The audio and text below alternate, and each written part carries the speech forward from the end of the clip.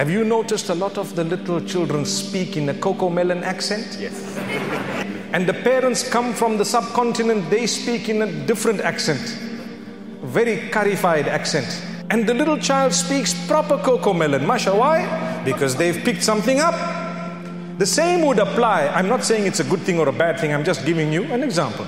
The same would apply when you start teaching your children how to watch the correct channels, because you show an interest in those channels. More and more of the religious teachers are using the internet in a way that is appealing to the children so that they can start watching goodness in these cartoons rather than that which is futile. Futile means, I'm not saying it's bad, but it's a waste of time sometimes.